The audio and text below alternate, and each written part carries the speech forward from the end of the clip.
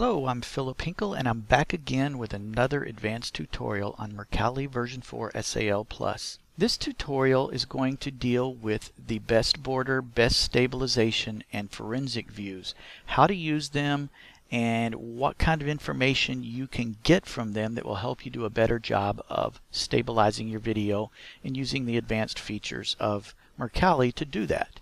So let's take a look at our first clip. I've got a clip of some footage someone sent me flying over a school where they work, and as you can see, it's been already processed a little bit and cleaned up a whole lot compared to what initially looked like. There's the original footage. You can see there's some suppress issues and things like that. We're not going to deal with that. We've already dealt with those in other videos. What we want to talk about is this best border option. When I turn off best border and turn on best stabilization, you can see we're zoomed in a little bit less, but you also see this little black border here, and you may see hints of it elsewhere as I play the clip through. You'll see it bouncing around. That's actually showing you the movement that Mercalli is using on your video to make the video stable. There's some ways we can fix that. If I want to scale it this way, let's find a spot where the black is really bad. That looks like a pretty bad spot right there. I can scale it up, and it's essentially doing the same thing as avoid border. If I do this all the way till it disappears, then it's pretty much just like using the avoid border. You can see it only zoomed in a tiny bit more for what it's doing. So if I turn off the avoid border, I get back to my best stabilization. And you can see I have black borders where it is unable to correct past the edges of your video.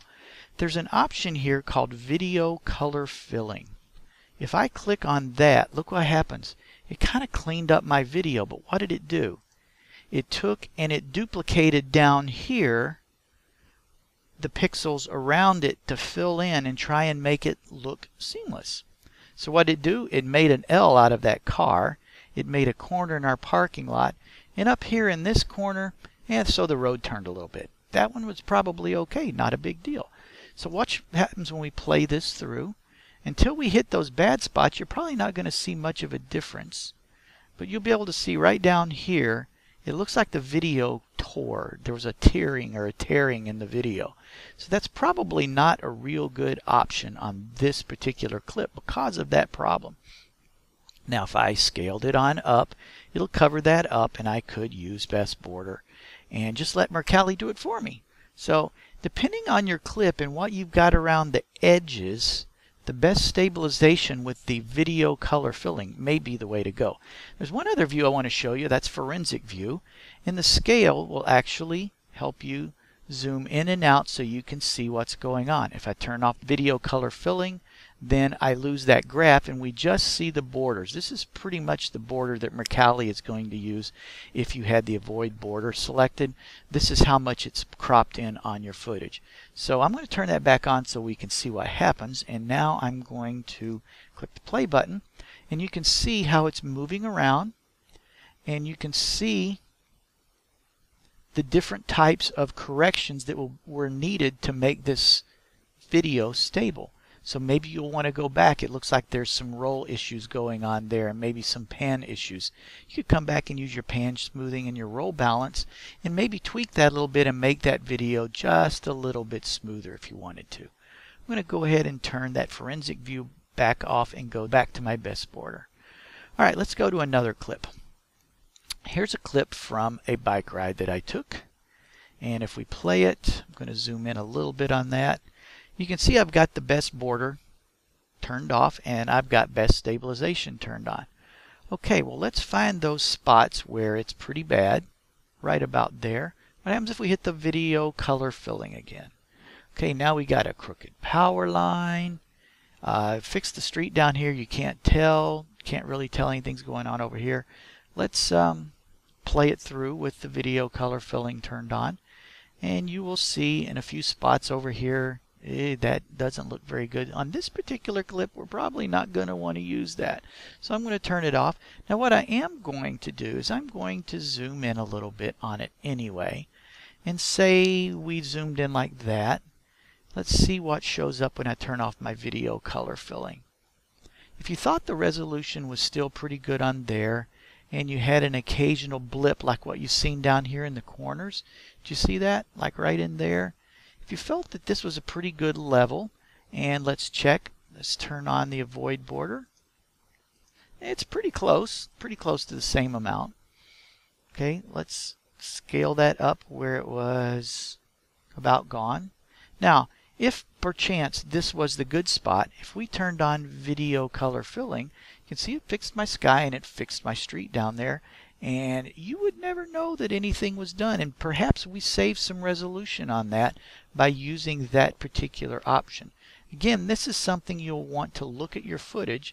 At this particular spot, that option would be pretty good on this clip. However, if I turn it back to best border, you can see it's zoomed in a little less actually. I've cleaned this up. If I go to best border, I've zoomed in a little bit more. So I've actually used best stabilization and the video color filling to get myself a few extra pixels around the edge, and depending on your project, that extra view might be important depending on your footage. Let's go to our next clip. I've got another clip here of that same bike ride on some really bad roads. As you can see, we've already fixed it up. If I turn the view source on, you can see just how bad it was to begin with. So I'm going to turn back the view result, turn on my settings, and let's look at our best border. We can see we don't have any of that ugly black around it. If I turn on best stabilization and hit play, we're going to see some of those black borders show up. And as you can tell on this particular clip, I would probably have to scale that up a lot to get some of those black borders to just be on the edges. What I wanted to show you with this clip though is if we have the black in there from the edges, watch up here, I think right about there with our power lines, you can imagine what that's going to do. If I click video color filling, I've now got power lines that have a 90-degree turn in them with no pole to support them. So this particular clip would not be a good candidate to be using the best stabilization on. So I'm just going to flip that back to best border.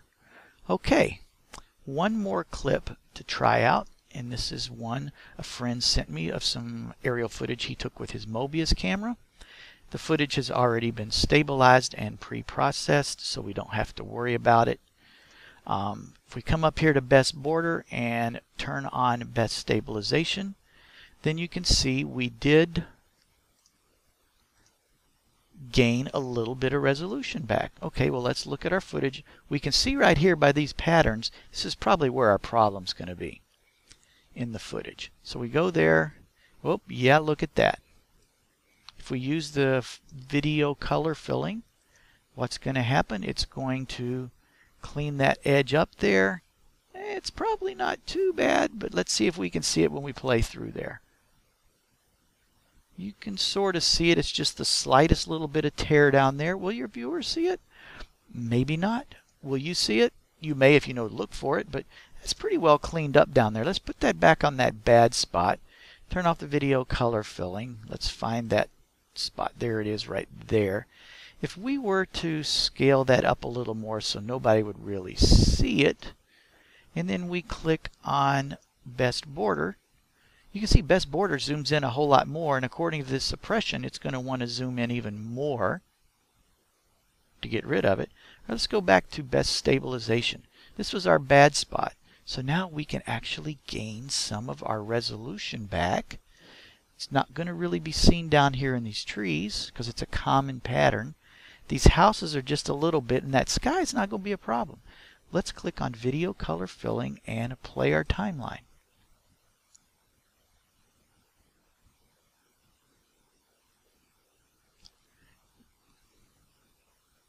You can sort of see the tearing at the very end of the clip, but if you were editing with this, you just cut off that last half second or whatever, and your audience will probably not see it.